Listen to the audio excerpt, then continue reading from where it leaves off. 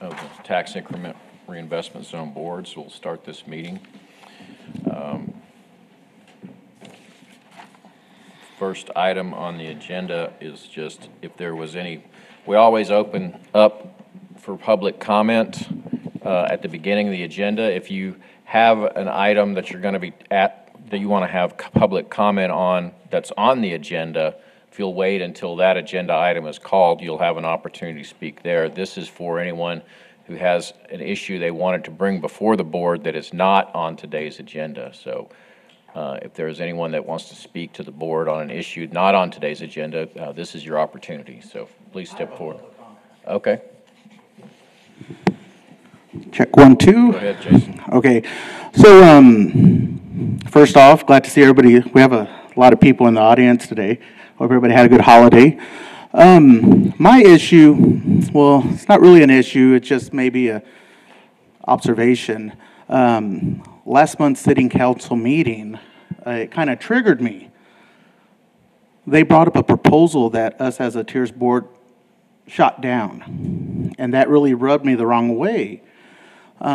First off, I want to say, the city government does a great job. I understand they have guidelines to follow, to keep San Angelo safe and look out for her best interests. But sometimes I feel city government tends to just be one-sided and not really look at the other guys. Like these business guys, they're coming to us with their dreams, and if there's an opportunity for us to help, I want to help these guys out. That's what that money in the South TIRZ is for and on North TIRZ is for. It's there to be spent. It's not there for city government to sit on. So we shot down a proposal, and they still brought it to light. Now, I'm all for playing ball with the city. I want the beautification of San Angelo. I want lights fixed. I want sidewalks fixed, streetscaping, hiring people, etc. But when they're not trying to at least try to play ball with the other guys, it's very hard for me to go along with it. And I think that's why our ex-chair stepped down. And so in saying, I think us sitting on the board, majority of us are business guys. So I think we show a little bit more empathy for these guys coming up here. So, I vote yes majority of the time. So in saying that, I think if the city could do a better job showing empathy like us, I know we can't help everybody, but if there's an opportunity for us to help them, I think we need to do it. And if that means if we can, I hate to bring this up, but it just doesn't sit well with me. Earlier last year, we had a chance to help out 6 businesses in the South. And we're going to move a little bit of money to help them get going. And the South needs the money, tax revenue. City Council shot that down. And I did not like that. And now they're ready, they want these proposals from us that are going to move hundreds of thousands of dollars for the X amount of years for streetscaping, landscaping, which I'm for, but, I think we need to help the businesses first. So that's what I wanted to, that was my issue with what TIRZ is about right now. And I know the South didn't have money, but we need to work on helping businesses that are going to generate revenue for the South as well as the North. And for the North applicants, y'all need to spend that money, because if you don't spend it, someone else is going to spend it. And they're going to spend it on stuff that y'all might not like.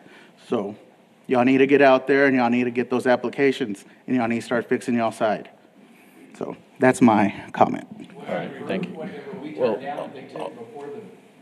hold on just a second. Hold on just a second. And I just want to get some clarification. I know one of the issues that was discussed at that city council meeting is on the agenda for our discussion later.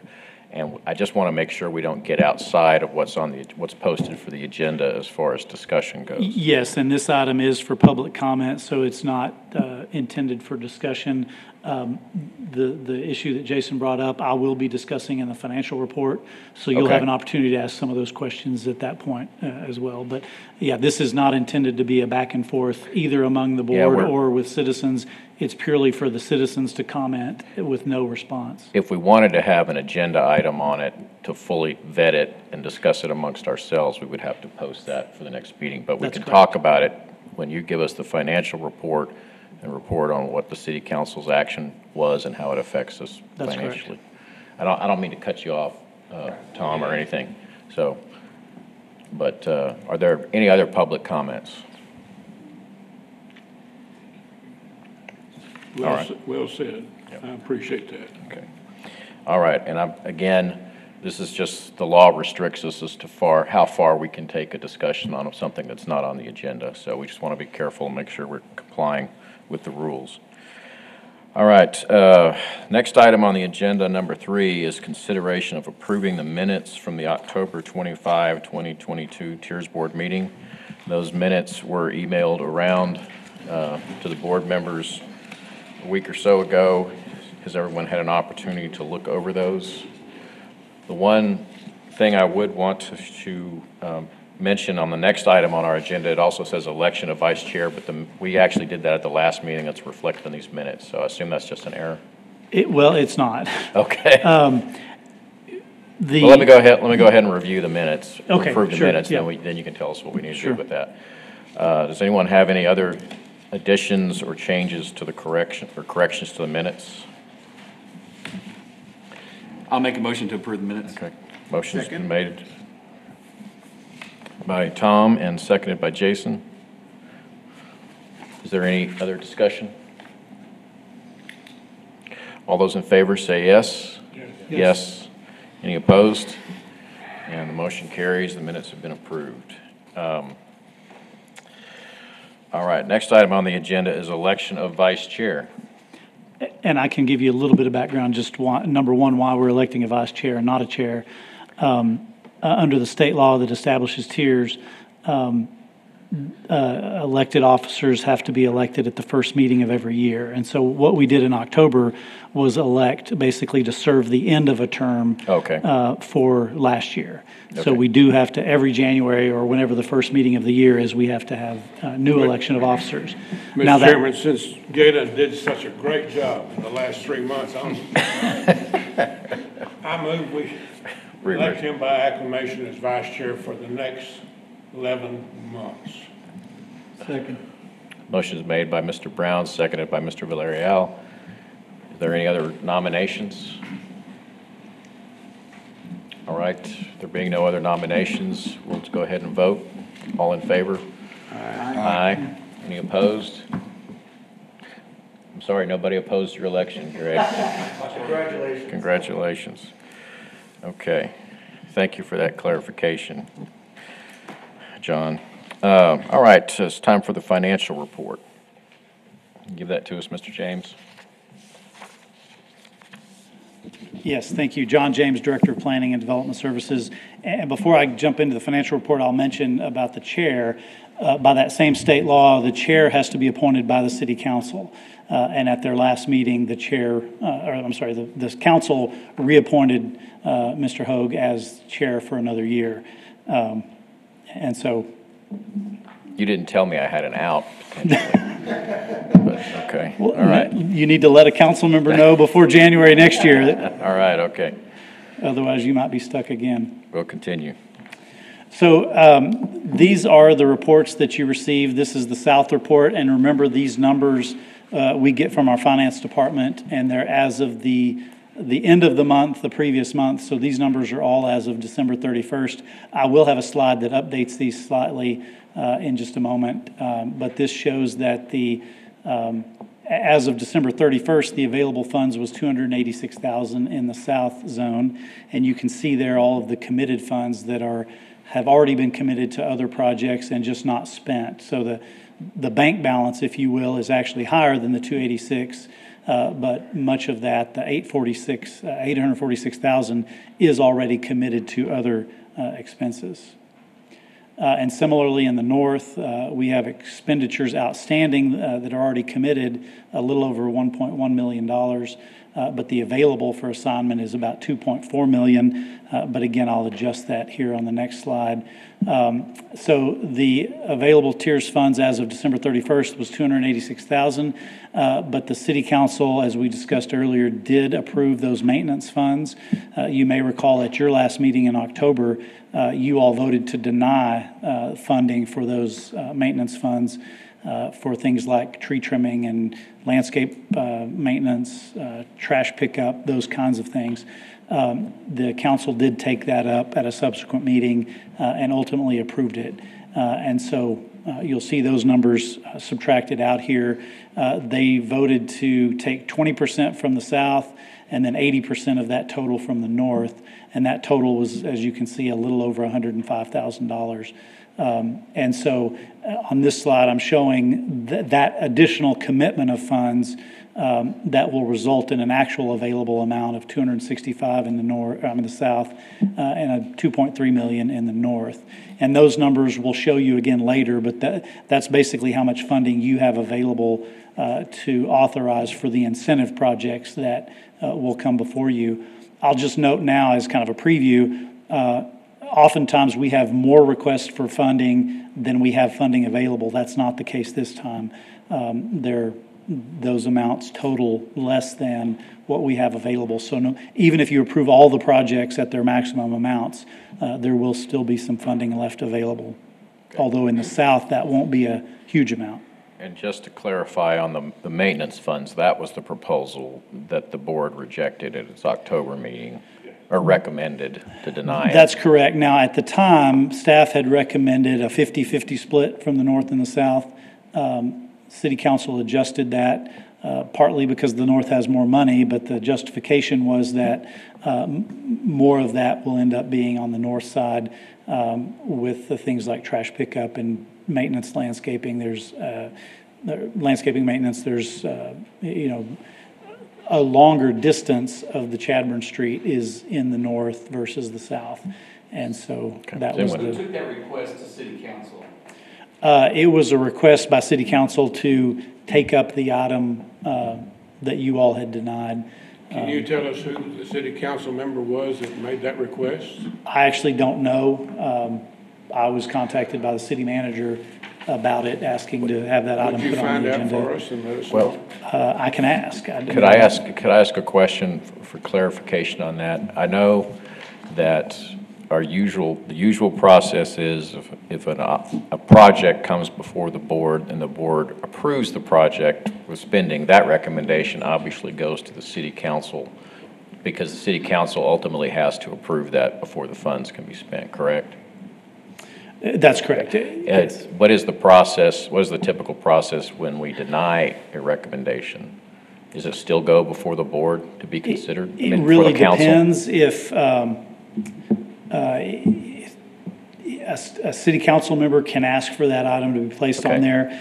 Staff can recommend that item go on a city council agenda as well. Typically, if staff were to recommend against something and you vote against it, it doesn't move forward. In this case, staff had recommended in favor, but you all were pretty adamant in your denial, so we did not intend to take it on to city council absent a request from a council member, which in this case we did get. Is that a matter of policy that is written in the bylaws? No. It's not? No. Is it possible to amend our bylaws when something is denied here that it cannot go forward? It couldn't be done in the bylaws. That would have to be done in the ordinance establishing the TIRZ Board. City council would have the ultimate say in the ordinance, obviously. Yes, they would. I mean, of course, even if you changed your bylaws, they ultimately have approval authority for your bylaws as well. Was it brought up in the meeting that we denied it? Oh, absolutely. Yeah. They were clearly aware that this board's recommendation was denial. John, we made sure of that. When did you know that they were going to bring it before the council? Was that before the last plan meeting, or was it after? I don't know the date. I will say that we did send out a notice to all of you on the board, letting you know that item was coming up on the council meeting. in case anyone wanted to speak Yeah. about your rationale for denial. What was that, in the email that was sent out? Yeah, there was an email that was sent out. I was out of town. I saw it, and I was in San Antonio, I couldn't get here. Couldn't attend. So out of courtesy, the council doesn't see fit that since we had turned it down, at least having someone from the board be present regardless of if it's not the chair, someone from the board out of courtesy, you know. I hate to be a rubber stamp board. If that's what they're expecting, just whenever we approve what they like, they'll accept it. When we don't approve something they like, they don't accept it and they move forward with it. Yeah, if they're looking for a rubber stamp board, I'm not their guy here, so. Yeah, this is twice within, Yeah. I don't know how long, and that's So- not, I mean, what's our purpose? I will say that in the past 7 or 8 years that I've been involved with the board, that's a pretty rare event. Well, I know it's I happened think twice recently, but We have to be careful of going too far afield on the discussion as far as the finance report goes. If the board is interested, what we could do is we could put it on as, ask that this be added to the agenda item for our next meeting and have a more detailed discussion about it and get some more information about how that occurred. That'd be great. If Let's that's do what y'all would that. like to do. Yeah, I agree. yeah, I We'd request like that to be on know, there. I would like to know. All right. The council member that put it on the agenda. And it got approved so quickly. Yeah. Those people that applied for the grant last year, they had to wait 4 months to get an answer. Yeah, so I think we'd probably just need to have a general item to talk about what the process Yeah, and that's- procedure Part of that is. discussion, I'd like to know what's different from us. I know one of the other boards, the city council tried to do this, that they overrode the board's decision, and that board had the right to go back and get their funds back. The city council couldn't override their decision and take their money. I know that happened, because I I'm not discussed aware of that. But I had somebody else I discussed this with, and they said that one of the other boards, that happened to them, and they were able to get their money back. That the city council couldn't override their decision on there. And so this really disturbs me that we vote not to take this money out for maintenance, because that's a city budget item, that's not a TIRZ item. That's right.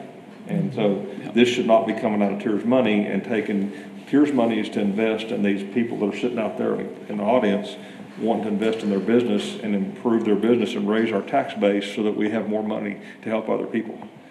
Maintenance is not part of that. That's a city budget item. That's why we voted And I will it say down. again, So- we, in the presentation to the city council, staff made that clear that was the feeling of the board. So I'm sure I would say that- they made their decision knowing what this board's opinion was. I'm sure staff did let the council know. I just think we want to have a broader discussion than what we're allowed to do under our agenda items today.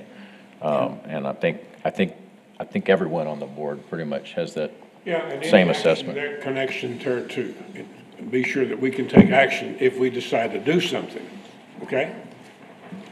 Okay. What council meeting was that? It was the December meeting. It was last month, yes. Last month. Yeah, they only had one meeting because of Christmas, but I forget the date. The second week of. Right.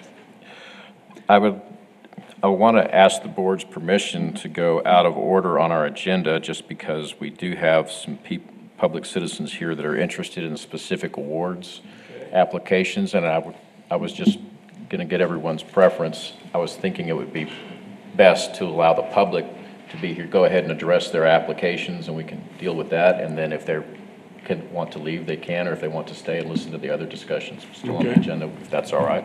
Sure. Yeah, I'm all for that. That's fine. All right. Then we're going to move to, I believe it's item 9, discuss an impossible action regarding the first incentive award cycle of fiscal year 2023. Good afternoon, Brian Fox, Planning and Development. I get the pleasure of going over some great projects that we received. We'll be starting from the north, and as you can see, we got quite a bit. We got a couple special projects that will take a little bit more time to discuss, but we'll keep this going. We have 2626 North Chadburn. Funding requested $75,000. Recommended is $65,413. They'll be working to improve the facade, paving, fire system, second egress, free reductions. And as you can see, before it was. Brian, I'm sorry, can you go back to that slide? I just wanted to make one comment that's going to apply to a number of projects. You'll see that back to that other one, yeah. They requested 75,000, but as we went through the line items, only 72,000 of that was eligible expenses. So we had to subtract out those ineligible, and then with the 10% match that they have to put up as part of that, that results in the recommendation of 65, which is basically the maximum allowable. So on many of these projects where you see we're recommending less than what they asked for, it is the maximum allowable. We have not recommended cutting anything except for those ineligible expenses. Okay. All right, thank you. So 26 North Chadburn, before we have a building that used to be a laundromat, as you can see on the sides and the front, wear and tear, moving forward to their vision of a nice donutopia with an improved drive-in, drive-through on the side. So you can see where that money will kind of be spent to be putting that in on that side. Next, we have 1,000 North Chadburn. This is going to be a tire and fleet services. Once again, funding requested $59,363. Recommended amount $58,753 with paving, facade, landscaping, and screening and storage. As you can see, the fence line, kind of inside where they would be selling the tires. And their vision, as you can see, it vastly improves the situation, the storage, the fence line. Looks like a place that we'd all want to go. 901 North Chadburn, commercial building. Now this one has 4 buildings kind of back to back, so you will be seeing the pictures, but this is one commercial building. You see this often. 4 businesses, 1 building. So we got 901 North Chadburn requesting funds at $75,000, recommended $75,000.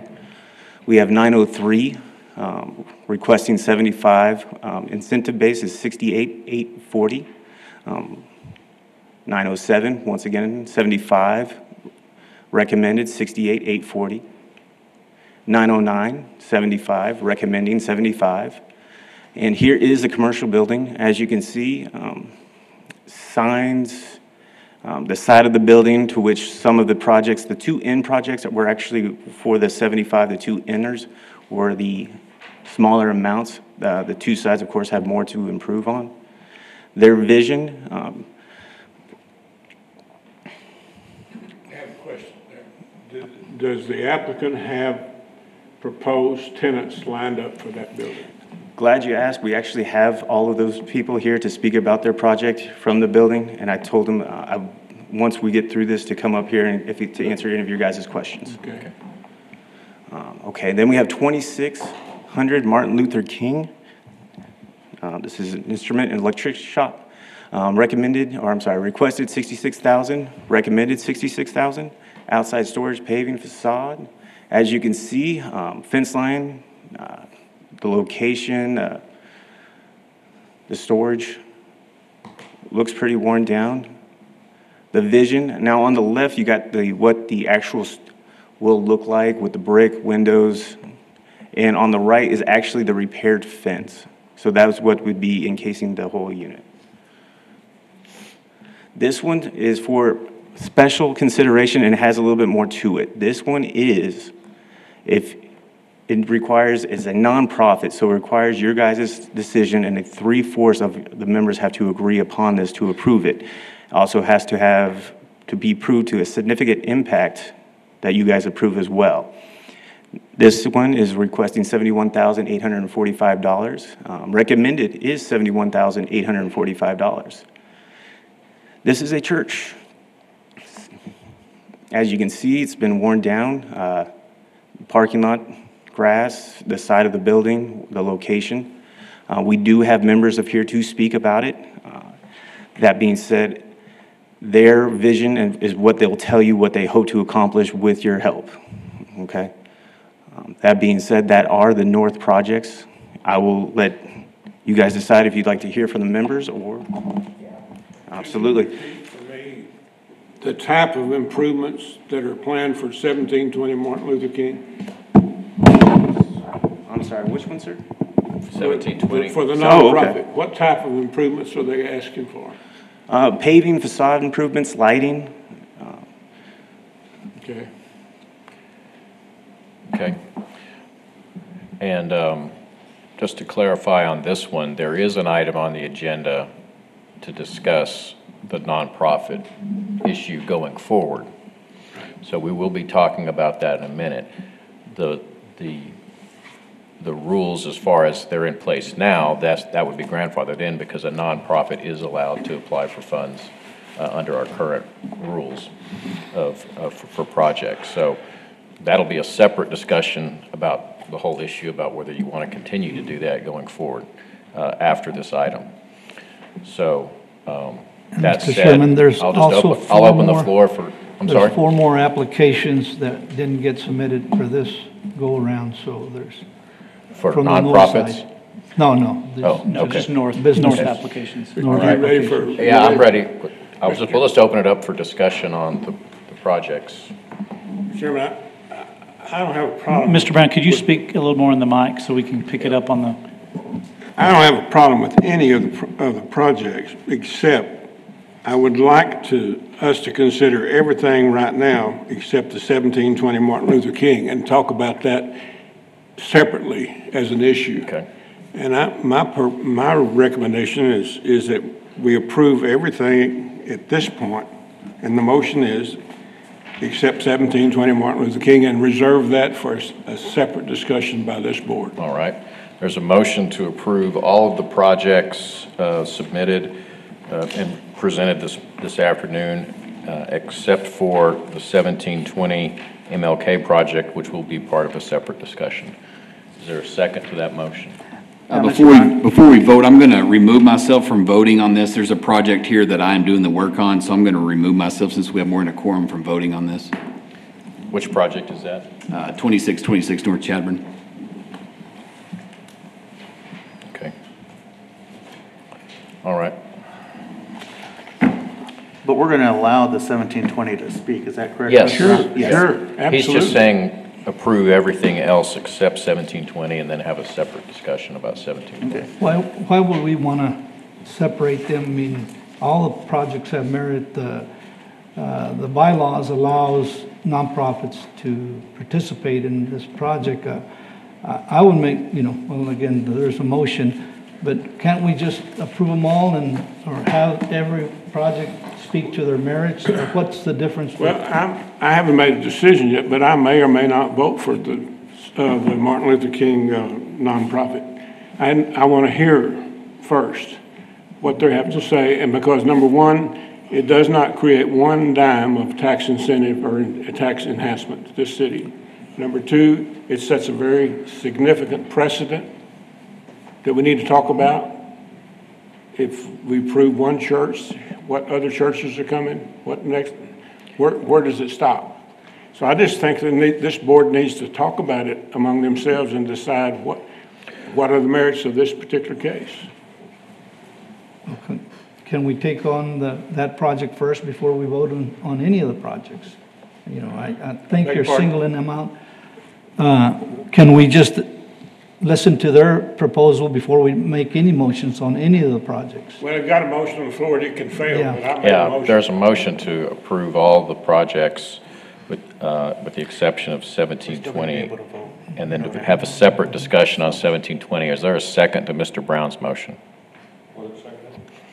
It hasn't been seconded.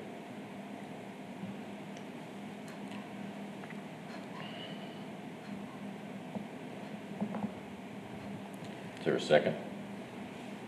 I'll second. Okay, second by Ryan Newland. Is there any discussion on the motion? And I'll just speak to, as a procedural matter, Tony, I think the way I would look at it is it's something that's done quite often in public meetings. If there are items on the agenda that do not create any questions or controversy, that we usually do those, and a lot of times the city council will do those on a consent agenda, and you're probably familiar with that. Yes. From your meetings. And so procedurally, I think it's acceptable to do it that way if there are questions that need to be addressed, as opposed to having to go through each of them one at a time. and vote on them, each of them separately, but we can do that if that's y'all's preference. No, so we're gonna give them a chance to talk, and we're all gonna vote whether Yes. yes or no at the end of that. Okay, I'll, And okay, just, you already And seconded it, seven- right? and 1720 Yeah. needs a different amount of voters, Yeah. to participate at the same time. It has to have a supermajority to be approved as well, so. Yeah, so I'm for Mr. Brown's thing. Is there any other discussion on the motion? All right, we'll take a vote. All those in favor of the motion of approving all projects except for 1720 Martin Luther King and having a separate discussion on that particular item, say yes. Yes. Yes. Any opposed? one abstention, I'm abstaining as well. You're abstaining? Okay. Is anyone else abstaining? Just so we can make the record clear. Brian? Yeah, I mean, like I said, I will sustain. Okay. Just for Oh, the that's record, right, we'll, because we'll you're note Mr. Benson's abstention on the one, but then a vote of yes, I Okay, assume on the yeah, I'll others. vote Yeah. for everything, but I just Okay. wanted to say for the 26 North Okay. Chamber. And you're just abstaining from the whole vote? Okay, all right. Motion carries. So those of you that are here for the projects 2626 North Chadbourne, 1000 North Chadbourne, 901, 903, 907, 909 North Chadbourne, and 2600 Martin Luther King, those are approved. And, well, actually, what we have to go back, I guess, is we just approved that motion. We haven't approved those. So now the issue is to entertain a motion to approve 2626 North Chadbourne, 1000 North Chadbourne, 901, 903, 907, 909 North Chadbourne, and 2600 Martin Luther King. So moved. There's a motion to approve. Is there a second? Second. All right. Is there any discussion on any of those particular items that, or any questions anyone has before we vote on those items? Is there anyone from the public that would like to speak to those items, one of those projects? All right. If there's no further discussion, I'll ask for a vote. All those in favor of approving those projects, say yes. Yes. Yes. Any opposed? The motion passes.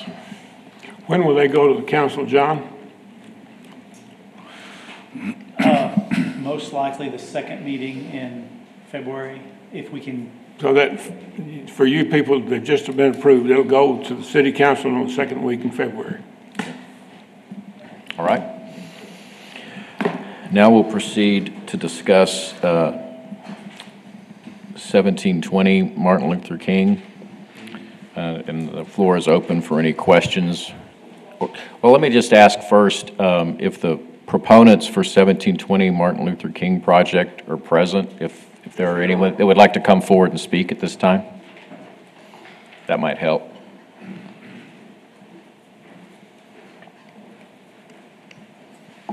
Good afternoon. Good I'm afternoon. Reverend W.J. McClendon, Jr., pastor of Yosemite Missionary Baptist Church.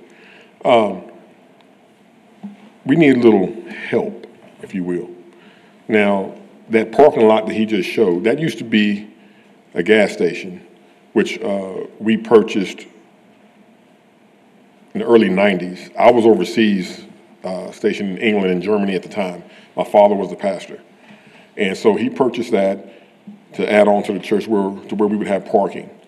And in between 94 and maybe 95, 96, that building was torn down and the tanks were removed from the ground. So now we have pipes and stuff that's been beaten down, but that's kind of sticking up in the parking lot. You have a curb and everything, and it's messing up tires. Also, with the facade of the building, it is stucco. That was done in maybe around 84, 85. That new part of the building was added on May of 1980. So that's cracking and everything. Our front door has been destroyed, if you will. Someone back in October tried to bust through the glass. So right now we have wood. Me and my son had to put wood up to take care of that. On the north side of the building, on the older part of the building, which is on 18th Street, we have two big windows that's maybe 20 by 5 feet window pane But it's covered up, because we covered it up back in the 80s to keep the sun out. But if the people that broke the front door ever found out that that was glass, they're in the church. That's part of the renovations for the church as well, where we're going to have that filled in with cedar block, because that's what the building type is, with smaller windows. We need lighting on the corner. There's a sign there. And so basically, bottom line is, we would like the church to look more like a church, more to invite more people in. As far as money being spent back into the community, the people that come to the church, the people in the community after services, they frequent Franco's and the other restaurants around there. They also go to the theater there. So the money is being put back into the community with the people that's going to the church there.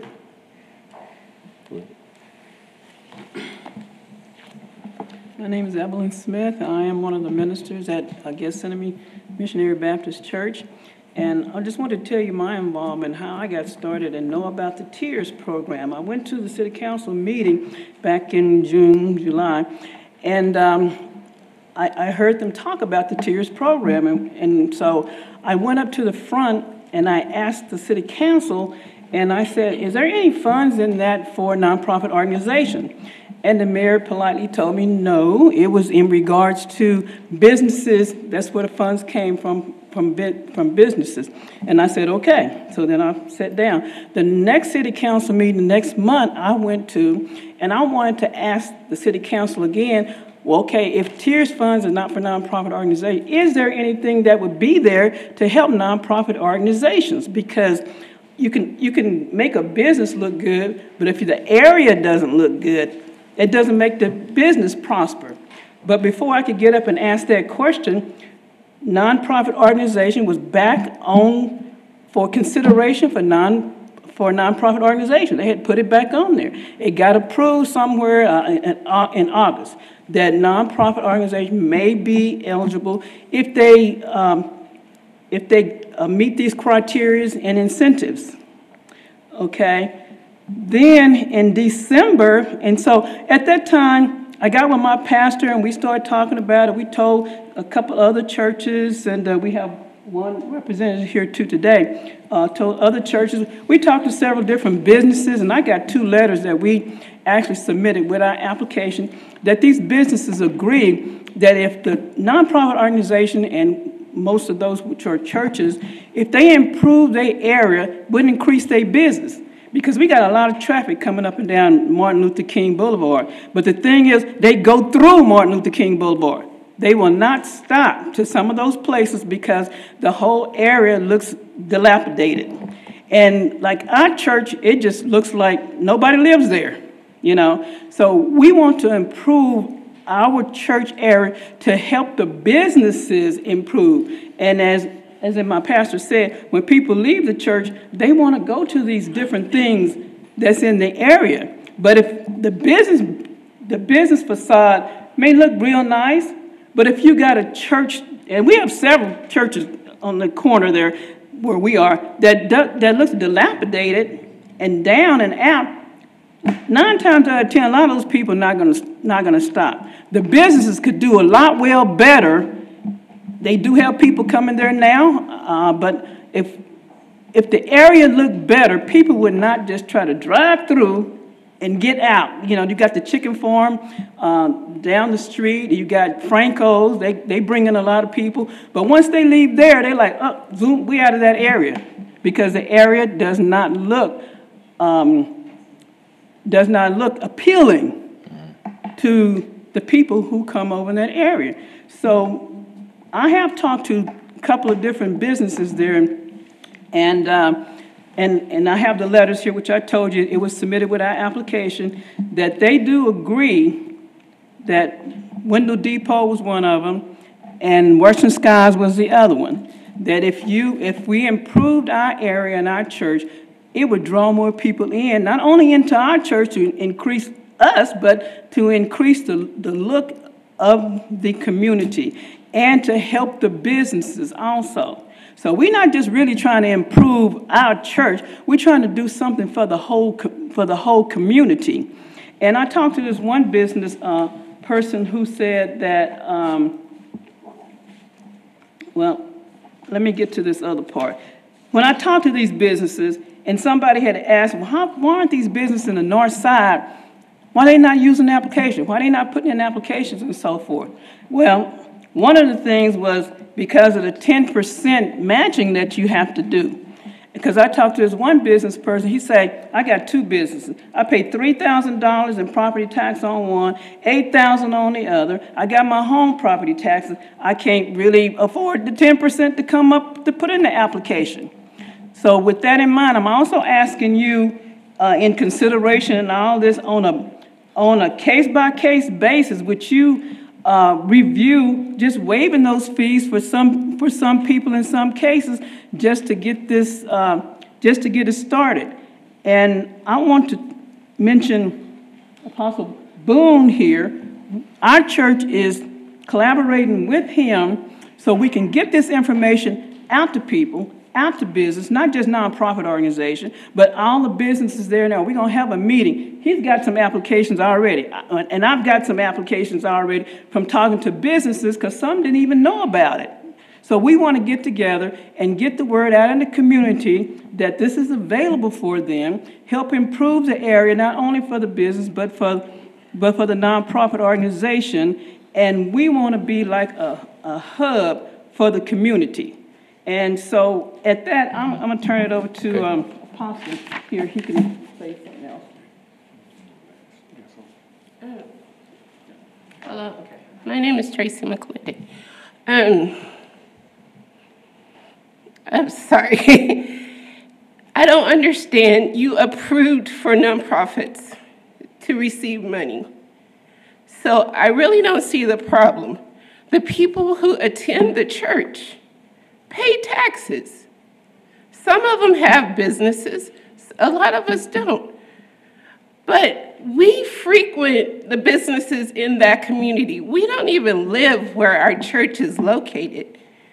And we do a lot of business in that area. So, excuse me for getting upset. I don't understand what the big deal is when you have money to give people and then you don't want to do it. It's, if you allow the church to look beautiful, we're a very small church. We don't have the money like all these other large churches. And we need help. And this would be a major step in our church growing. If we help grow the community, we help grow other businesses in that community. People are up and down Martin Luther King Jr. Drive all the time because of the Chicken Art Farm. St. Joseph's Catholic Church is a very large church. There's a lot of people going there. We have the business, we go out to eat after church. We frequented Franco's a lot, Western Skies. And I just noticed that his name changed. Mendez used to be way down. Griller Burger, like there's a lot of businesses, so you can't say we're not giving back to the community because we are. And I'm sorry if we're nonprofit, but we do pay taxes. I don't understand why you would approve for people to do something and then take it away from them.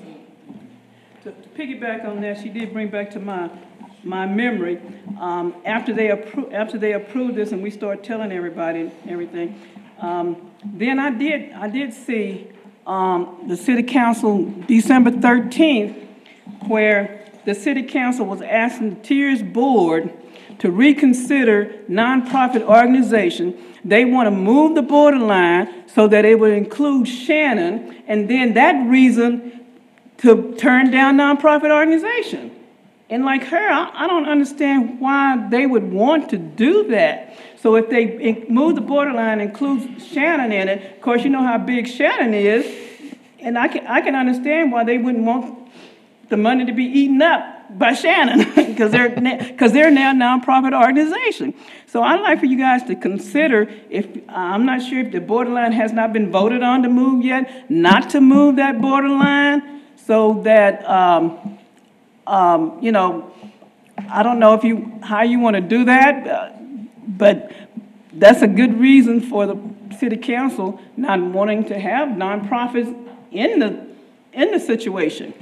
And I think that ought to be determined by case too. So if you want to deny Shannon and approve somebody else, I mean, maybe there's something you guys can do about that, even if they do decide to move the borderline. Still have, because, I mean, we're just not as big as Shannon. And that hurt me to my heart too, when I saw the mayor saying, I heard it with my own ears out of her own mouth, that the nonprofit organization don't deserve this, they don't need this, and we need to remove them. And when I heard her say that, it just kind of knocked me for a shock on that. And so we're not just, like I said before, we're not just trying to get our church built, get our church done. We're trying to improve a neighborhood. And we're going to be working with the business, and if we can help them improve and grow, of course it'll bring in another bigger economic impact, because that was one of the criteria, what significant economic impact that we will have on the community. First of all, it's visual from the street. It looks nice. It brings in more people. And then, as she was saying, we're contributing to the business. And we're helping to bring more people in. The nicer the areas look, the more people will come into the business, and the more businesses want to bring a business over there. Right now, we need more restaurants because, you know, we just don't have a lot to go to over there. We'd like to have another nice big restaurant besides Western Sky, you know, over there, which we go to all the time. And Franco's busy, you know, but people don't want to put their business in the area because of the way it appears to look in that area. I'll yield back. Also, when this TIRZ committee stood up, I do believe in between 2004, 2007, you sent a letter to Gethsemane for invite. I'm Theodore Boone. I'm not just standing as a church nonprofit organization, but there are other nonprofit organizations that are not churches. And I want to look from this perspective about Martin Luther King Drive. Martin Luther King Drive has a number of historical markers, historical experiences. And over time, that particular side of Martin Luther King, it has started having development, but previously there was, I call it an exodus of businesses, simply because of shift in population, not only shift in population, but the black businesses, the minority businesses that were on the side, north side of the freeway, suffered because of population shift. There were businesses. The foundation of every community is education, or the church.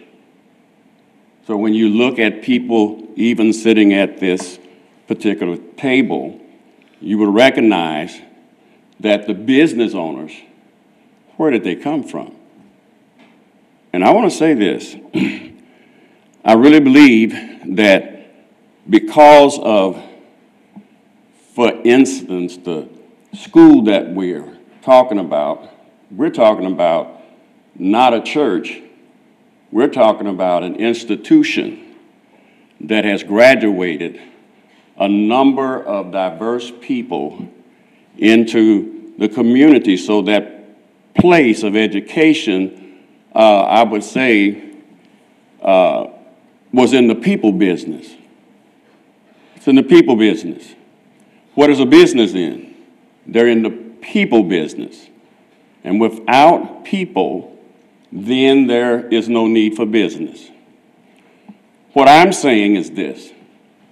I believe that there's something special about the dream of Martin Luther King for equal opportunities to develop, to create, to establish businesses. Guadalupe Center is located on the corner of 11th and MLK.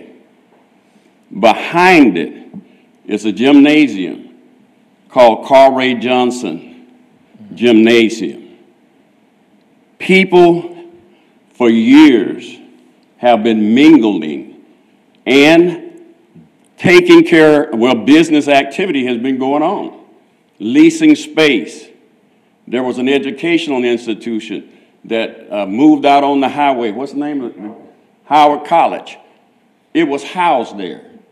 And not only Howard College, but there was also educational classes that was given to people who had dropped out of school. And so it provided for them an opportunity to get their GED. There's business going on. Not only is that, but they have had different shows and different groups coming in and having marketplace in that area. There's business going on. But I agree with them that one thing that hinder other people from coming and investing in that area is darkness. It's not lighted properly. It's not lighted properly. There's no parking space.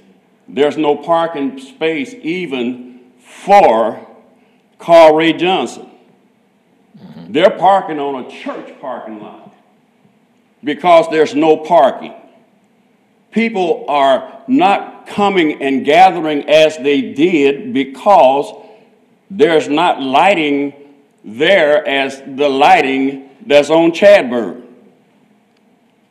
So if Chadburn needs special lighting to attract people to their business, then Martin Luther King Drive need lighting so that people wouldn't be terrorized or fearful, and even it's a security issue by not having proper lighting over there. I'm coming from a different perspective. I believe that what we're saying is that we're not asking for a handout, but I believe the culture of that area that has been preserved is worth being maintained. If they can go all over town and spend $120,000 in an area where there's plenty of finances, businesses are working, but there's money going to be spent to cut down trees and do maintenance, I stand to want to contest that.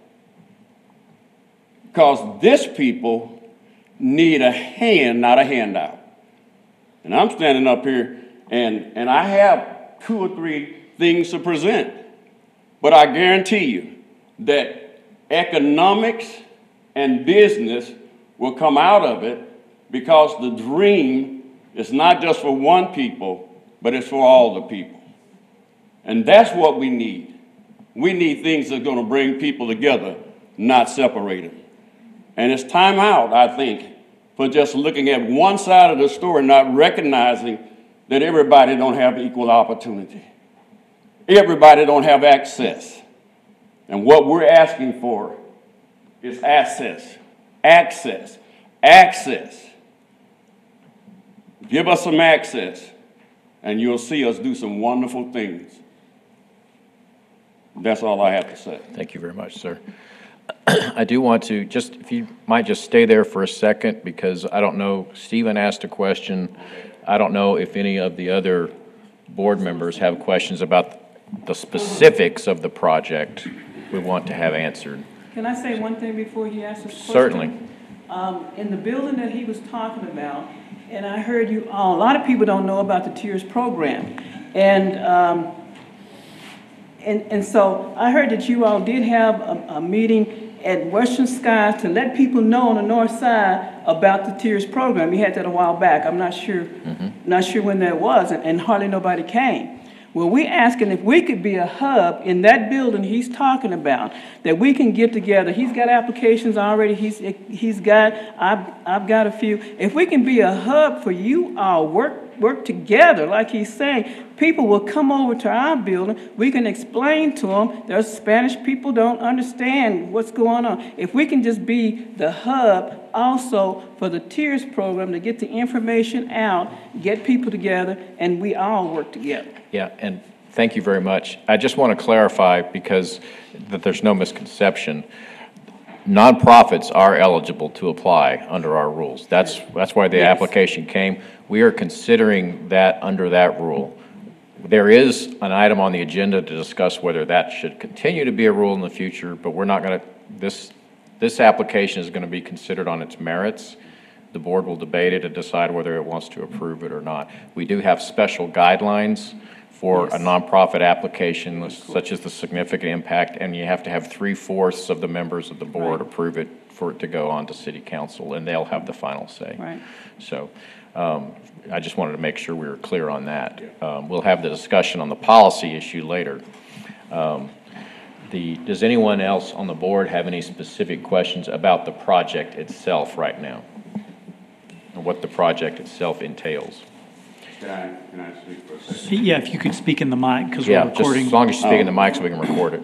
What I want to say is our particular one that we're submitting is for the purpose, number one, of parking area that would be utilized not just from Guadalupe, but be used also for Carl Ray and provide safe place of parking. Okay. Okay? Also, what we're planning on doing is up under that roof, we have institutions and organizations that are renting space. We have events that's open to the community, that they come, they bring their orders, their goods, and they utilize that place as a marketplace. We have some other things like educational resource center that people can come in and learn and be taught and be trained that they might be employable. So it's not just an ordinary building, it's a people business. And it is to help people have a better quality of life so that they'll have money and resources that they can, utilize back into that community. The community's been raped. We just need to get you back to the microphone. I'm a preacher, so that's, but really, honestly, I just think that right now in 2023, there are people who have ideas, who have visions, but need resources for them to become a reality. I'm one of them. Right. I want to know the name of the church. Mr. Brown just asked, I believe the name of the church is Gethsemane Baptist Church. What? His church is Gethsemane. Oh, it's Gethsemane. Yes, Gethsemane Missionary Baptist Church. What we have is called the Bridge Connection. Yes. That's a nonprofit organization. Are there any other specific questions about the project itself? About what they're going to be doing, how much it's going to cost? Most of ours is lighting and parking. Okay. John, is there anything you want to speak on this project or information you think the board needs to know, other than what's already been presented? You did receive the packet that has the full breakdown, and it includes, restuccoing the building, new doors, things like that. So their facade improvements are a part of it, as well as the paving and lighting, as they said. Okay. The only question I had, which I called you about, John, which was just because there's the nonprofit element of it, and then there's also the religious organization side of it. And I just wanted to ask a question. Did we get any clarity on if there's any limitations on what we can do with tax monies towards a religious organization? No, and Holly can maybe add to it, but the short answer is you treat them like anybody else. You Anybody don't else. want to penalize them for being a religious institution, but you don't, you can't treat them better or worse than Okay. any other nonprofit. All right, okay, I just wanted to ask that question. Is that a fair summary? Yes, that's accurate. There's really no issue with funding a project, but there would be an issue if you were to deny them solely on the basis of them being a religion, church. yeah. That does violate the Constitution, and that's when you would Okay. get into some problems. I just wanted to ask for clarification on that, so. Discussion among the board. I see if we're gonna fund some cleaning of the streets, I don't see a problem funding this church.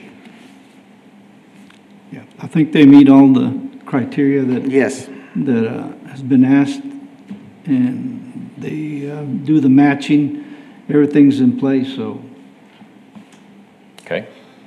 Any questions or other comments or discussion? Concerns?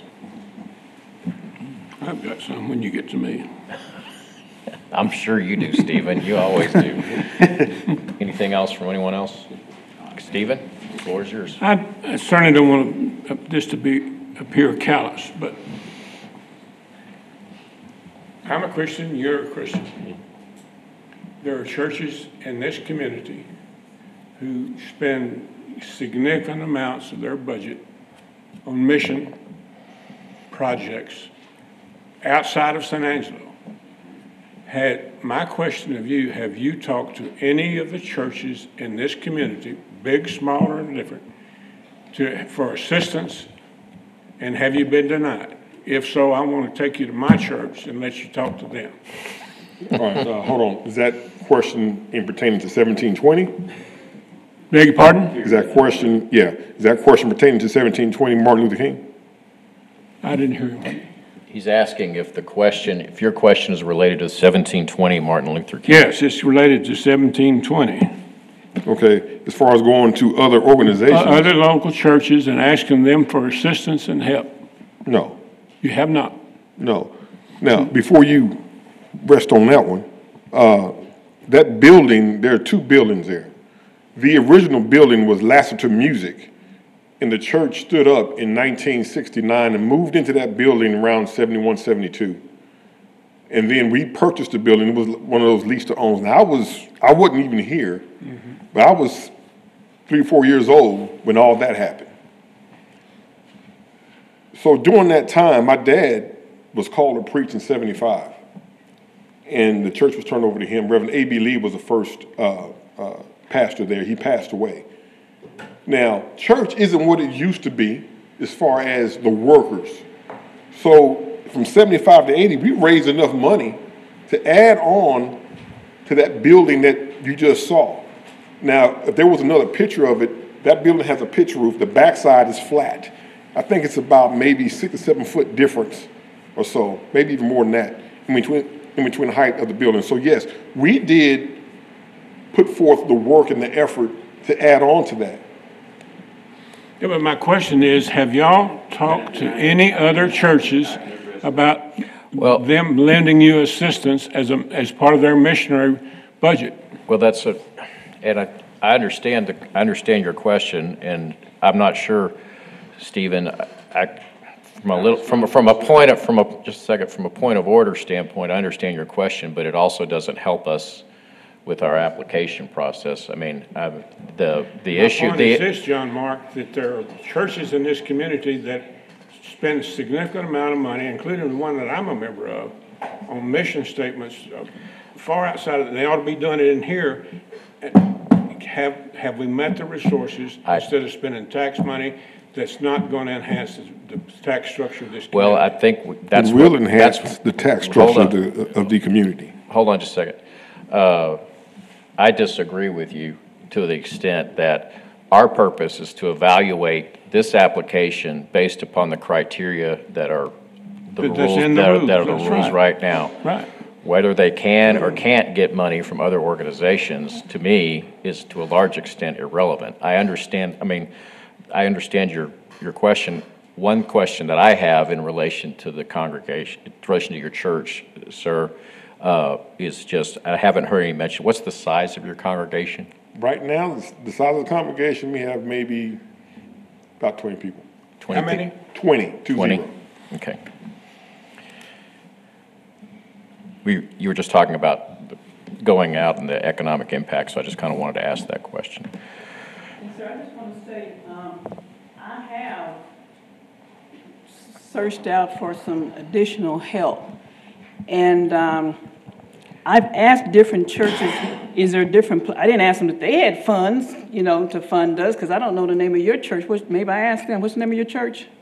First Presbyterian Church, right across the street. First Presbyterian, okay. Have you talked to Joel Moore, our No. pastor?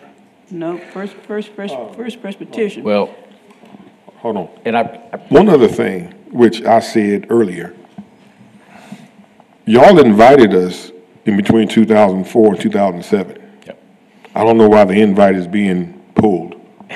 Well, I want us to stay on task on the issue, which is the criteria that we've set, which is on the screen right in front of all of us. John, you can clarify if there's something else, is that what we're supposed to evaluate is this application, does it have a finding that it has a significant economic impact will be created as a result of the project, and whether 3/4 of this board approve the project.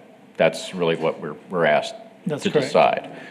Not whether there's other funds that they might find, or whether they can raise it in private donations, that sort of thing. So I think we need to limit our conversation and our questions to that. I understand your point of view, Stephen, but I just disagree that that's, whether they can or can't is not for us to decide.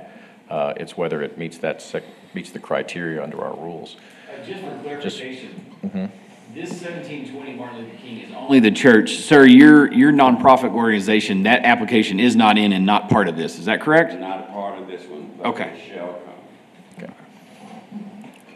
I'll make a motion that we approve based on the met criteria that is required for a nonprofit to qualify for funding. All right. And just to clarify, Tony, as part of that motion, you wanted to include a finding that this project would have a significant economic impact as a result of the project. That is correct. All right. Motion has been made to approve the project as finding a significant economic impact as a result of the project. Is there a second? I second. There's a second. We now have the motion. Now we can actually debate the motion. All right. Is there any discussion on the motion before the board? Any other questions? I have one statement, and I don't want to be callous. I think as people in this community, as we as Christians and our churches ought to help other churches. And for that reason, I'm going to vote no. Okay. And before you move to a vote, I'll just note that 3/4 vote would require 6 of the 7 of you in order to approve. Okay. Any other questions or discussion? You know, I'm new to the board here. I want to vote yes every way I can. The problem is the significant economic impact. Have we ever turned a project down because it did not have a significant economic impact? I'm not sure I can recall ever receiving a nonprofit application. This is my during first, time. and I've been on this seat since 2016. Have we had other nonprofits apply in the past, John? Not that I can recall, but The impact would be when you improve an area, it attracts other businesses. You know as well as I do, everything's built where it's an attractive area. Yep. How can we get there if we don't open up access? I agree with you, Tony. And mine is the lighting too, like, we have Fernandez Restaurant right there on 8th Street, and we're dark at night, like, I throwing out the trash, I'm like, whoo, it's dark. I mean, we need some light over there, so MLK is in the same boat, so. I agree. And the city should be the one to address the lighting and the parking for the Carl Ray Johnson Center. Ryan, you had a comment? I built that Carl Ray just Johnson agreeing. Center, and we need additional parking there, and the city needs to address that issue, not you. Hold on. Ryan, did you have something to say? I was agreeing with Brian and Tony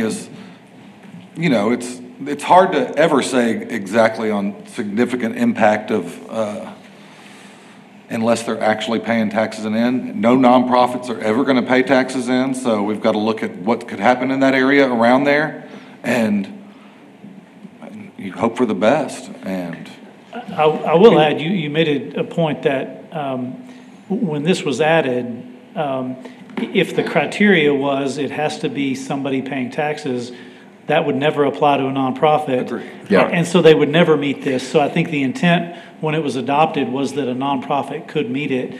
And I think as we discussed at the time, things like aesthetic improvements to the neighborhood, as they mentioned, it's like a rising tide lift all boats. If you help improve the overall neighborhood, it could positively impact everything around it. Can you show us those pictures again? Yep. And I don't want anyone to be, that's why I'm trying to keep these two separate. We are going to have a discussion about the whole nonprofit aspect of it. But as of right now, this is the way the rules are that we have to we have to address them. So go ahead. Any questions on the photographs? The gentleman wants to make a comment. Is this still open for discussion? Yes, sir. Yes. Is some public comment on it? My name's David Mazur. I'm looking from the outside in on this project. I've probably done 20, 25 buildings downtown here that were totally destroyed or whatever. I bought the whole block over on Chadbourne Street, redid all of it. And I think the whole premise of this thing is it going to be an economic driver for the area in order for you to approve this. And I just want to say, when we do those projects like that, when I bought all that from First Baptist Church, it is amazing what happens to the neighborhood. Yeah. So you really can't see it in dollars and cents coming in, but it takes that neighborhood and changes everybody else's mindset on that, of what goes on. And I think in this area, it is a depressed area. And I think this would be considered a special circumstance area. You know, if First Baptist Church came in here and wanted to do it, I don't see an economic windfall for them. They're already established. They're there. The area around there is all established. But in this area here, I think this is a perfect example of what needs to happen for a nonprofit, for economic, and for special circumstance. That's just my thinking. Thank you, I was on this board for 6 years, so. Thank you, Mr. Missouri. Thank you, David. Yeah. Can I make one last statement? Certainly. Certainly.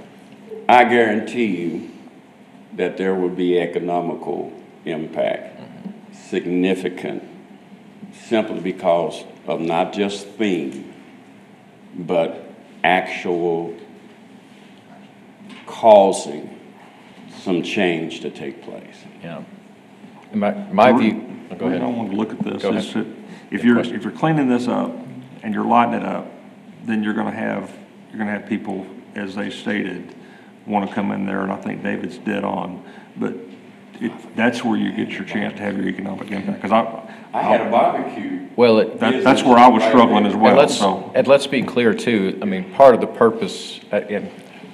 I had questions about this more just from the standpoint of a broader policy issue with nonprofits and churches, and is that what we should be doing? After hearing some of the conversation today, I always come back to the purpose of the tiers, and it is that there will be businesses. Yes, we want to encourage businesses, we want businesses to grow, but where the actual value to the taxpayer and to the city comes in is increased property values and increased revenue through property taxes. That's really, that's how the money comes into the tax increment reinvestment zone too. So it's not just that there will be a business open up because they do this project, it's that it enhances the area and hopefully will help raise property values in that area for the owner. So that's my only comment. And what he did with those property on Chadbourne did make a big difference. Yeah, it made a huge difference. Call for a vote. Okay. Motions, the calls come for a vote. Any objections to the vote at this time? All right, the motion's been made and seconded. We'll call for a vote. All those in favor of funding the project at 1720 Martin Luther King as recommended by City Council say yes. Yes. Yes. And let's just hold up our hands so we can be sure how many we have. All those that say no, hold up your hands. And it appears the motion carries by the 3/4, 6-1. Yes, Yep, that's correct. we're required. So Thank you. God bless you all. And just for clarity, if anyone is interested, will this be, what is the city council meeting that this will be presented at, if anyone wants to be there for that meeting? It will be that same, we'll shoot for that second meeting in February. Second city council meeting in February. All right. Is that, do we have any, that's all, but do we have the south zone? Now we have the south Now we have the projects south as well. zone, okay.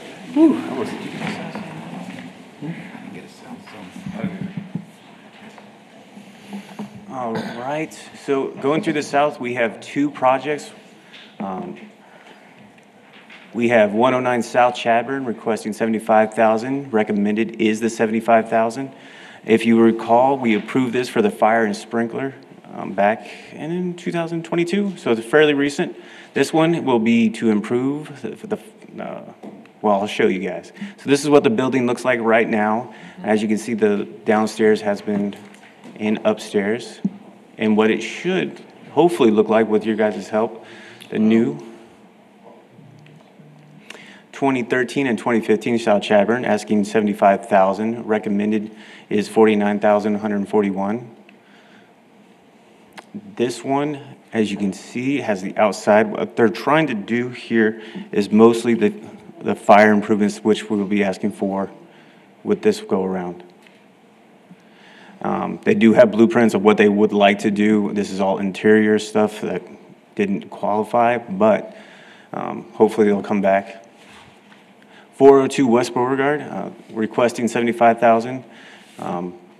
Recommended is the 75,000. This is a old hotel. We all have seen this one, I feel, and driven past it. And so this is what it looks like as of, and this is their vision of it. I believe this was a project that was brought to you last year. It just didn't make the cut. There were more projects than we had funding available, and it was just below that line of the ones that received funding. All right. Okay. So those being the three. We also did, like Mr. James did mention, we did have 3 applicants on 3 projects, and the bottom amount there on your bottom left, I believe, is 104. That would be the funding that would be required for those projects. So if we were to fund the projects, we would have a total of 66,453 left. Is that funding as requested or is funding as recommended? That's as recommended. Okay. And could you go through the reason? I see the other 2 are recommended at their full requested amount. And what were the reasons for the not being the 213 and 215 South Chadburn being at a lesser amount? Yeah, they included some interior remodeling costs that are not eligible for TIRZ. Okay, I just wanted to make sure it was Yeah. an eligible reason, Yep. ineligible reason. All right. Does anyone have any, well, let me just ask if there's anyone, well, let me just check the board's pulse. Does anyone have any questions or concerns about any of these projects as presented so far? All right. Now, restate that there are more applications that did not make the cut for this that will be next month? Yeah, well, the south projects are on a twice-a-year cycle. North projects we accept at any time. Okay. So we'll be opening applications in April, probably for your consideration in either May or June. And so there are those 3 applications. Of course, there could be more. As you may recall, we changed the policy a year or 2 ago to require that before you can even apply, if it requires Design and Historic Review Commission approval, you have to have that first. Yep. And so those 3 applications, were doing work that required DHRC approval, which they had not yet gotten. A couple of them, I think, were in process, but as we discussed at length last year, the policy was changed to specifically say you were not eligible to even apply until the DHRC approval. So we would expect those projects would reapply in April. But as you can see, if you approve all 3 of these projects today, there'll be about $66,000 left and $104,000 of projects, that would be coming to you in April. Yeah, at least if nobody else applied. Unless we all vote to take money out of the north and put it down there. Let's not go there. Let's not go there. That's not even on the agenda. I may go there. Okay, I know you will, Steve.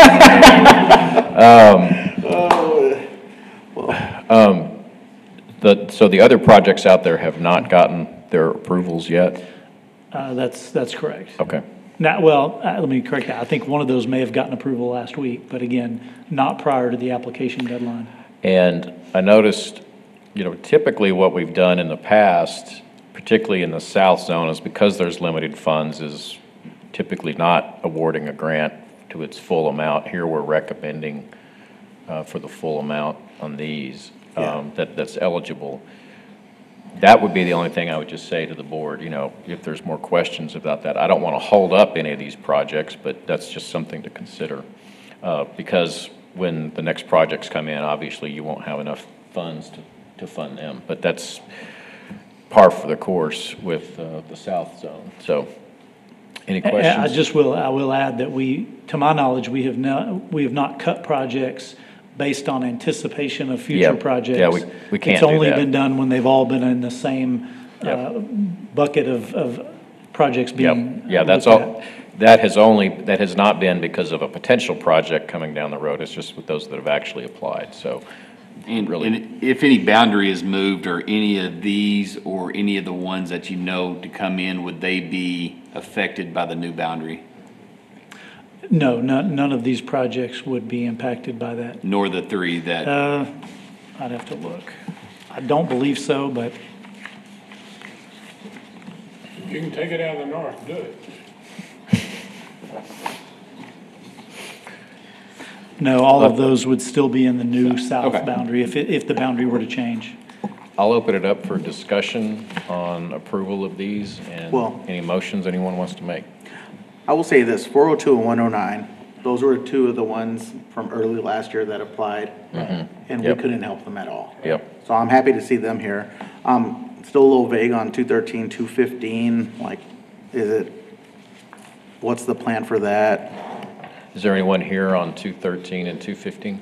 Oh, Mr. Mazur.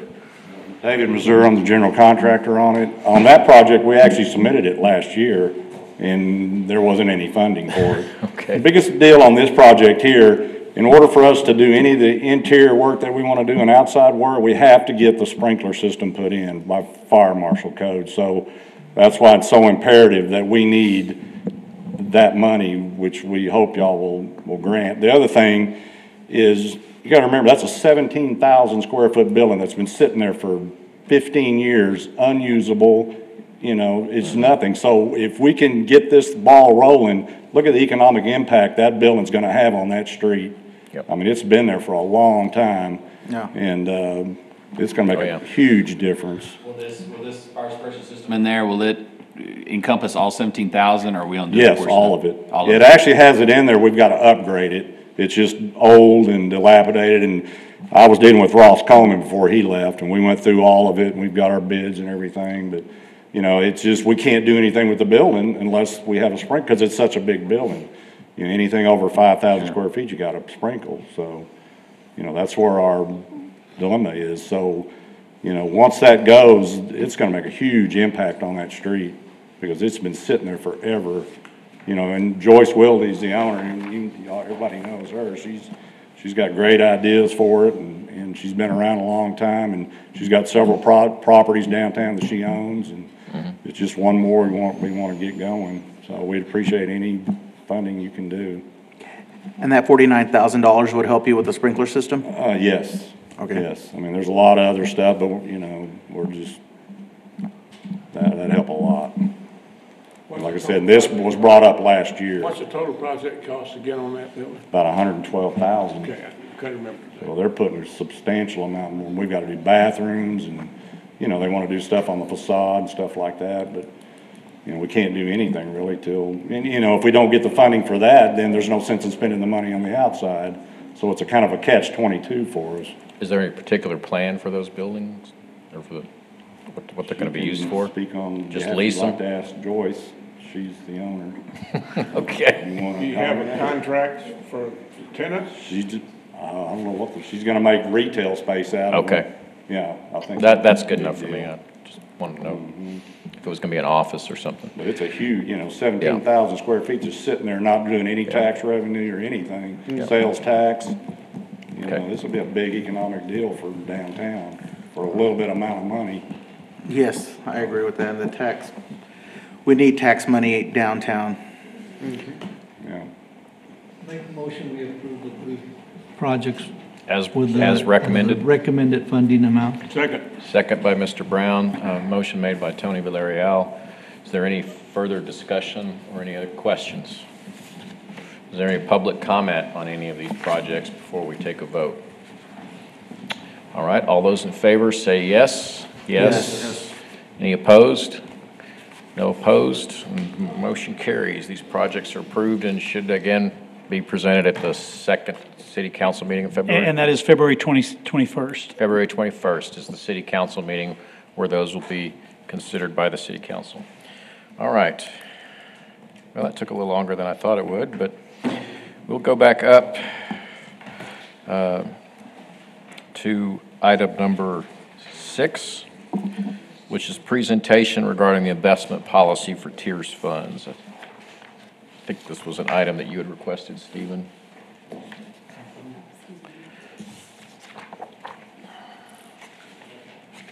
Good afternoon. Tina Deersky, Director of Finance. This is going to be pretty boring after all of that, but hopefully we can get you through it pretty quickly.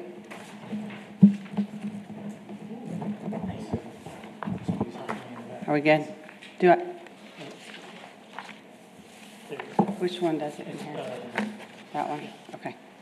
All right, so the municipal investments are governed by the Public Funds Investment Act. That requires that municipalities adopt a governing investment policy on an annual basis. It emphasizes safety, liquidity, and yield, and it authorizes allowable investments that we're allowed to invest in. It sets a weighted average maturity, and it requires the investment officer, which is myself, and other city officials to complete training on a biannual basis. The investment policy establishes an investment oversight committee, which consists of 2 city council members, 2 citizens with experience as investment advisors or analysts, the city's independent auditor, non-voting, and the city manager or his designee, and myself, the city's finance director. So the investment oversight committee meets at least quarterly, and we review the quarterly report submitted by the investment officers, and then we review and adopt a list of authorized qualified brokers and dealers. And then as far as performance, the general so we have a combined funds approach to investing the city's money. All of it's held in one account, and so that general portfolio book value at year end, at calendar year end, was just under $250 million. The weighted average maturity on it is 322 days. The policy limit is 730 or 2 years. The average yield to maturity for the fourth quarter was over 1.5%. That's the fourth calendar quarter 2022, but first fiscal year quarter. And then the general portfolio interest income for that same quarter was $627,000. So as far as the TIRZ fund interest income, the general portfolio interest income is allocated to the funds based on their fund balances. We have somewhere near 40, maybe more than 40 funds in the whole city. So each fund has a fund balance, which is similar to an equity. Based on whatever amount is in that equity or fund balance is how we allocate percentage-based out the interest income. The TIRZ fund was allocated $5,800 for that same quarter, fourth quarter of 2022, and the annual budget is $16,439 for this current fiscal year. And that's what I have for you, so if you have any questions, I'll try to answer them. Is the money rolled over every 30 days? Does it roll over every 30 days? Investments roll over every 30 days to take advantage of the interest rates? We have several different ways that we invest. Some of it is in our local bank, First Financial. Some of it is in what we call pools. And the majority of it is in things like commercial paper and things like that. But is it in a 30-day rollover, the TIRZ funds? I'm not interested in y'all's funds. No, it's not. And the TIRZ fund. Is it a year fund? And it's not the TIRZ fund money. It's, like I said, it's in a combined bank account, and it's invested with all of the other city money that's in the general Is that portfolio. fund rolling over every 30 days? No. Okay. No, sir. What is the time? It's not invested like that, and it's in, let me tell you what kind of things it's in. It's in treasuries, it's in commercial paper. It's not in just a bank account that would roll over on that kind of a basis. What's the average yield on the TIRZ money? 1.5? That's what she said. For the last quarter, it was over 1.5%, correct? That's poor, very poor, compared to what the interest rates are right now. The interest rates are going up, and we are seeing a rise in that, and as we mature investments, we do roll them into those higher paying yielded. This is for But we're very limited on what we can invest in because we are a municipality under that Public Funds Investment Act. And these are the numbers, just to Wait a minute, clarify. I'm not through. Well, I just want to clarify, this through the fourth quarter of 2022 is the yield number. Yes, sir. Correct? Okay, thank you. And the interest rates started going up in about October of this year, but anyway. And that's true, but we Wouldn't did it- have some of our I'm investments. not trying to be negative, but young lady, it appears to me that if you took the TIRZ money, the money available in a pool, and you put it with other funds, and you roll them over every 30 days, you have more advantage to take advantage of the interest rate. We used to do that when I was city manager. We had large pools and small pools, and money we didn't need, we had longer invested, got a better interest rate. Is there something you can do to improve that period of time? If there was anything possible that we could do to increase yields, we would. And through that committee that meets quarterly and with our investment advisors, Meter out of Austin, yes, absolutely. If we can increase that yield, we absolutely do that. You said we got 1.558 annual for the fourth quarter, but we're not getting 0.1 for the year, according to our reports. No, that's just for that quarter. That's what we yielded. So Understand. based on the first day of the quarter to the last day of the But based on quarter, our that was the financials that we're average yield. getting reported to us for the year, we're not even getting 0.1%. That's right. Okay. So where's the miss in that? Because something's way off. Our interest income on our reporting is less than 0.1%. And that's saying 1.55, so something doesn't add up. Your fund balance currently is $386,000 in the north, and in the south, it's negative. So based on that $386,000, compared with the $250 million, you're getting allocated a percent of that. So you're not getting the entire. I understand we shouldn't get, yeah, but if $644,000, we're getting 1.55% of that for a year. It's not, it's $386,000 is your current fund balance that we report on monthly. It stands to reason, Galen, I agree with you, that we've got anywhere from $1.2 million to $1.6 million available at any one time in the north and the south for investment. That is not, that's not correct because that's not how we allocate. We allocate based on the fund balance. And since you have chosen to budget for $2 million and you're available for assignment line, it's therefore not in fund balance and we don't allocate interest to that portion. So you're looking at the north balance up there. What do you, we have 2.788 beginning balance.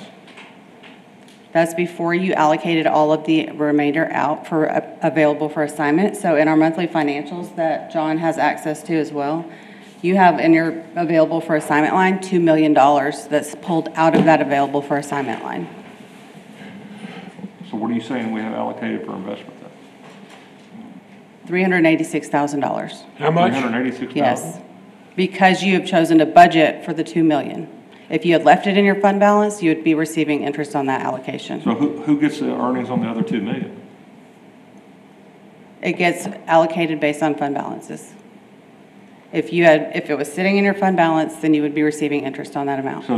So for example, the $449,000 is for private incentives, that earnings goes to that fund, and the Chadbourne Street gets the earnings on that, and the street maintenance is gonna get the earnings on that? Is that So how that fund works? balance is the best way to represent how much cash you have available in your fund, and that's why we do it that way. It's the most equitable and efficient way to allocate out across 40-some funds. And so that's why if you had that sitting in fund balance, you would be earning interest on it. But since you chose to budget for it so that you could have it available throughout the year, that's kind of the trade-off. Yeah, but I don't understand where, like, I mean, even though we have got those funds set out in some of these projects, even that we funded last year, we haven't fully paid for, who's getting the interest on those accounts? The total amount of interest earned is allocated on a percentage basis by fund balance per fund. Ma'am, I did this for 27 years.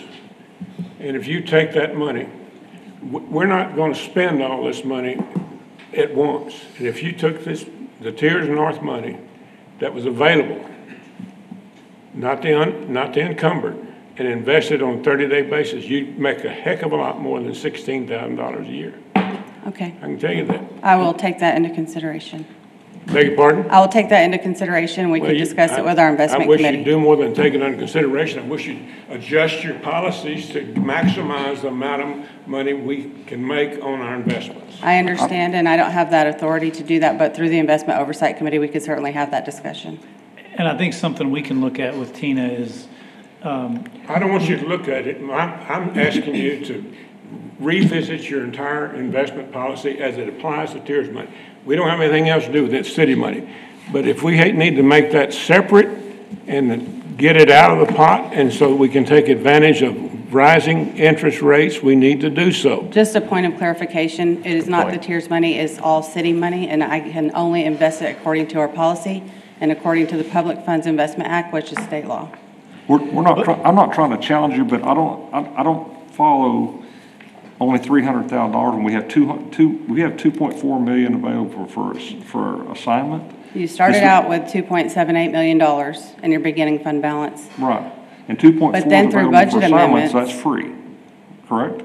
you started out with $2.7 million in your fund balance after budgeting for expenditures in the amount of $2 million just in available for assignment. That brings down your fund balance by that amount. and so I think, and maybe, I don't think we understood this, but when we created a line item called available for assignment, that basically budgets it and pulls it out of the investment, if I'm understanding it. That's correct. So we can maybe look at how we can maybe leave those funds in the fund balance so it's earning interest. If you go to 30 and 60-day revolving investments, you can do that.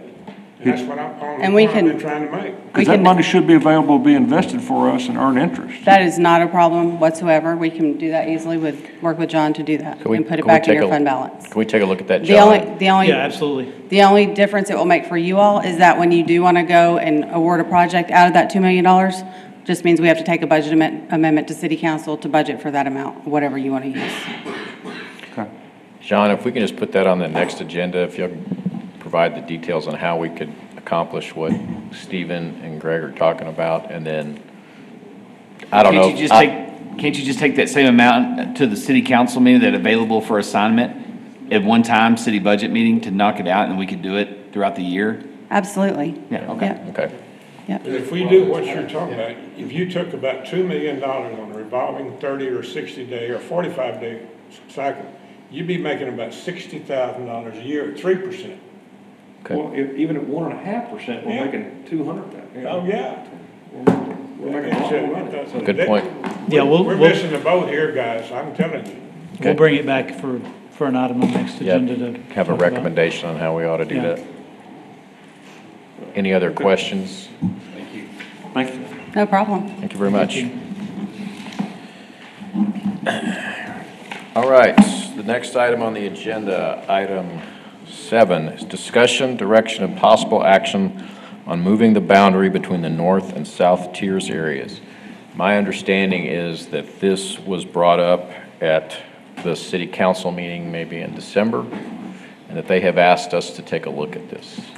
My first thought was that city council had made some decision on it, but apparently that's not the case.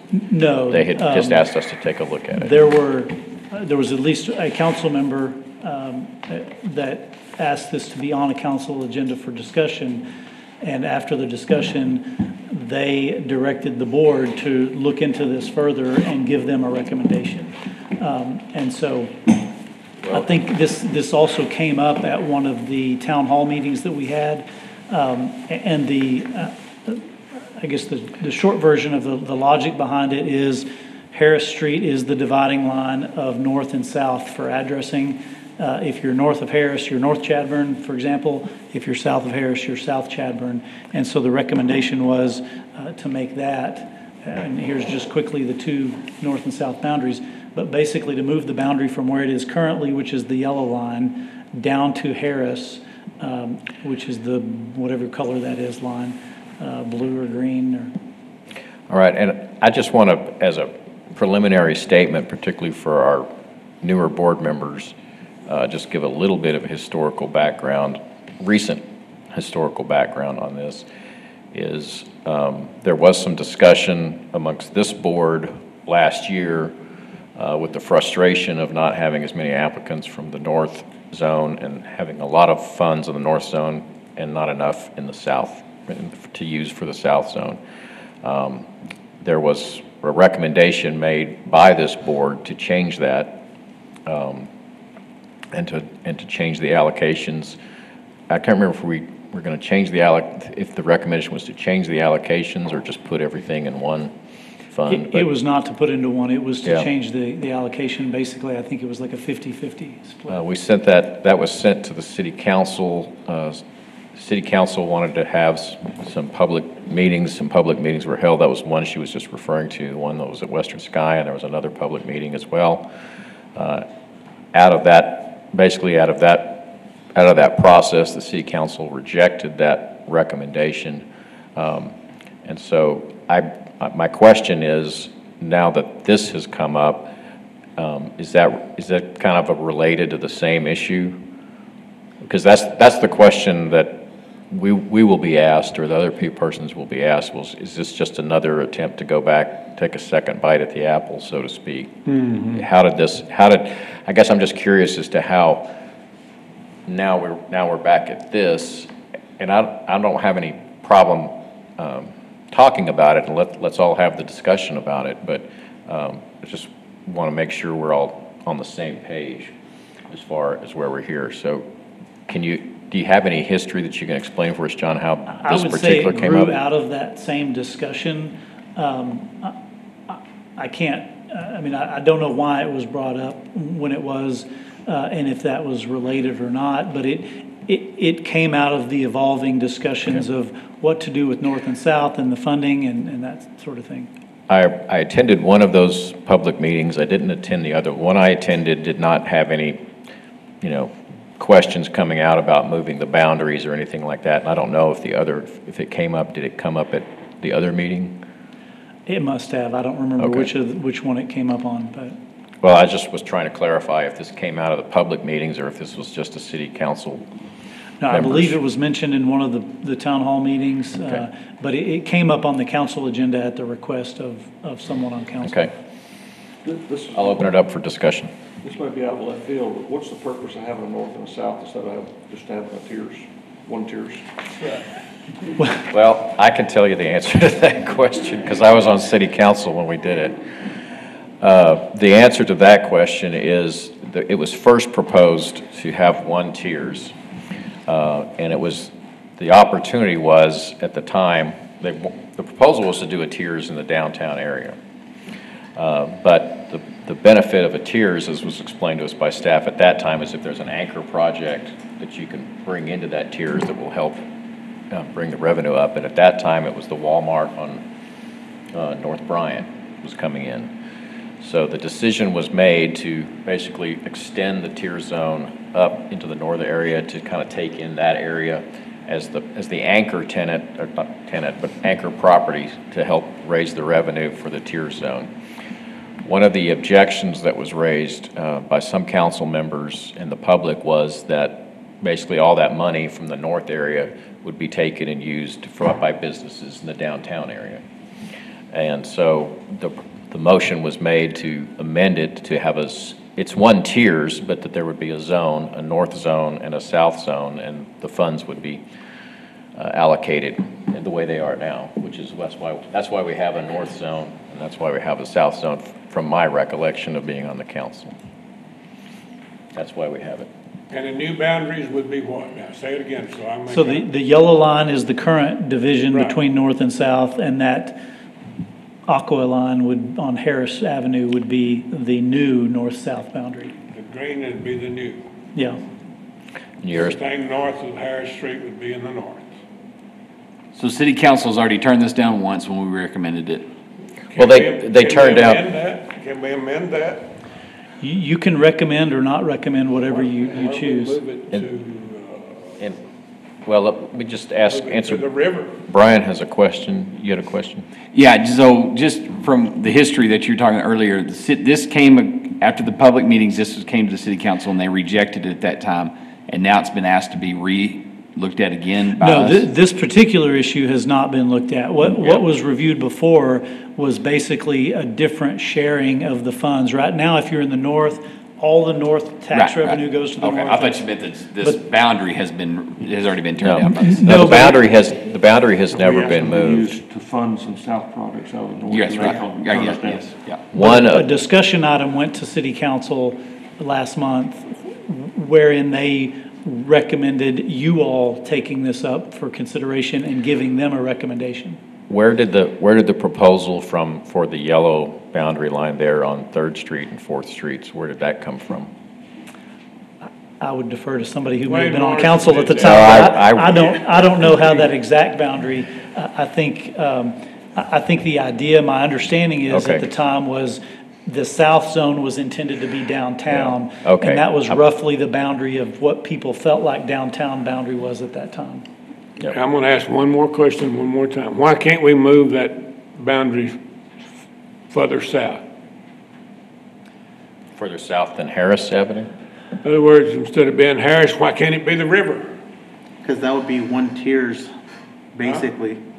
I think, obviously, as you know, the council was concerned about combining the tiers. We're not combining, I'm just moving the boundary. I think, Like all of downtown. based on the council's, Putting all of downtown in the north. but based on council's discussion, I think they would be not one tiers. look favorably upon that. What you're proposing here, What, since the last 5 years, how would that affected any projects in funding? we haven't looked at that. From my recollection, there would be a few on Chadburn that would be in the north that today are in the south. I think we've had a couple up in that 2nd, 3rd Street area.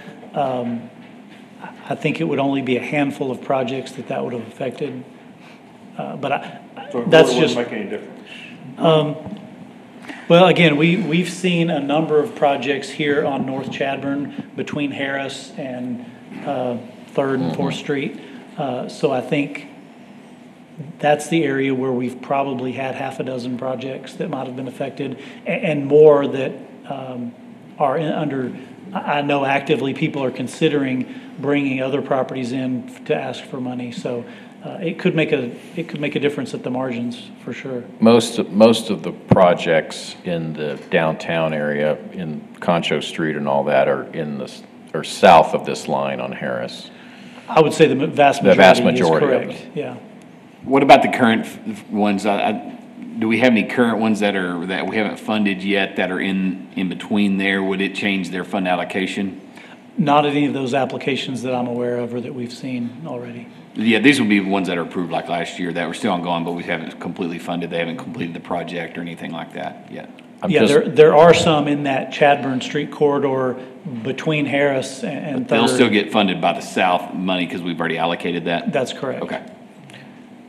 And if you move the boundaries, there could be new projects that might apply that would have more funds available, but they're all going to be south of the Houston Heart. I think when I was on, I don't remember what the compromise was that got it to 3rd Street, but I think we were talking at one time about Houston Heart being the dividing line between those two, but I think it may have had to do with the multimodal facility that was going to be going in there. I will say that when this came up at the town hall meeting, that was brought up as well from some folks in the north that said, well, instead of moving it south, we should actually move it north to Houston Heart, and that makes a more logical boundary. And so that was a point of discussion at that meeting. But That's not where your value is, though. Your tax value is back this way. Yep. This would, and I think that's probably part of the intent, this would open up more of the northern downtown area to get some of that north funding that's going unspent. Yeah, I see what you're doing. I mean, we got Dick's Key Shop right there. We have all those buildings, the old printing place that shut down. I mean, I think someone got that building going now. Yeah, I see all those buildings that need to get going and get vacant. What is the current boundary of the south? The yellow line. No, the southernmost boundary of the south boundary. That's what I'm looking for. It's the river, isn't it? There's, A little south of the river. maybe a little hard to read, but it jogs around, but you can see it does go south of the River It's Avenue. about 4 blocks south of the river. Okay. Yeah, the farthest extent is about Washington down there. It's 5 blocks south of the river. Why Harris? The only justification that I have heard is that it is that north-south Split. split Addressing. for addressing. So if I thought North Chadburn Chadburn starts I at thought that split Harris. was on Beauregard. I thought that It's on too, Harris. but until Okay, we it's started on this Harris. process. Is the the outside perimeter of the TIRZ boundary fixed in concrete, or can that be adjusted? Well, that's come up a couple times, and this board and the council have chosen not to look at expanding. There is a process for expanding that. It does create a complication, though, because the initial tax values, the base values of the zone would start at whatever new date properties are added. Right. And so you don't get the benefit of all that growth over the last so many years, and it adds some complication to the tracking and financial tracking, because you would have areas where the calculations are different because they're newer, and in the past that has not been. I'm looking particularly at Chadburn. If you extended that neck in Chadburn, because there's some stuff that's outside the boundary right now on North Chadburn that would be ideal for enhancement. North Chadburn or South Chadburn? Huh? North Chadburn or South Chadburn? You said North Chadburn. I think South you meant Chadburn. South Chadburn. South Chadburn. In fact, it was discussed right before the new Walmart came in on South Bryant about extending it all the way down to that to pick up that value to help. But that was very complicated, and ultimately the board and council said, no, it's not worth the hassle. Okay. One question I have, I mean, are there any, if we extended it to Harris, I mean, I'm just thinking out loud of, there's the old Standard Times building, there's some other properties like that. Are there any projects planned on that this is kind of designed to help bring in, or not? Or do we know of anything? Not that I know of. Again, the Standard Times was purchased by the city, and so that would. Oh, that's right, okay, that's City bought right, it. that's right. But I'm not aware of any big Thanks a projects lot. that The this city's would. taking all our property away from us for our tax. That, between them and Shannon. So, I mean, conceptually, I don't necessarily have a problem with it. I think it does raise the issue of, oh, is this just another attempt to get north money to be spent? But I would say there has not been all of the investment in projects, or as we said, most of the investments in project have been south of Harris, in the south zone that we've really been having. So there really hasn't been a lot of activity. I don't know if that will actually improve, or if you move the boundary, I'm not sure it would increase the number of applications, but it might. What is the criteria for putting Harris? What magic number or magic person selected Harris? Like you said, I think it's just the addressing. It divides north and south. It divides north and south Chadburn, or north and south. On the address. Well, Tug does too. No. Mr. Chairman, and considering the time, I've got to leave here shortly. Okay. Could Go we ahead. table this for the next meeting? I have no objection to tabling it, considering it for the next meeting. Anyone have any objections? I would like to stay for the other, but considering them, I'm gonna. And if we're going to table it, I'd like to have a discussion on why we can't extend the boundaries to the river. That makes it meet the river. If you just make the river the boundary of the south. It is almost 5 o'clock. Yeah. We have this item, and we also have another item which is on the nonprofit organization issue. Those are both going to be if this one's not done, that one will be a lengthy discussion, I'm Yeah. sure. Yes. What's y'all's privilege? Would y'all rather just table both of those until the next meeting? Yeah, I move we adjourn. Okay. It will take a motion to table both of those, I think. I so don't know. moved. Well, he just moved to adjourn, so, Move to adjourn. which would essentially table them, I guess. Move to adjourn takes precedent. It's automatically tabled. Well, you haven't gotten a second yet. We can roll them over. Technically, we wouldn't have to unless you tabled it, but obviously, we know your intent. Yeah. I think our desire is just to, I think, whether we call it tabling or adjourning, just to go ahead and bring them back at the next meeting for the next We're- agenda item. Okay with the adjournment as a table? I'll second that.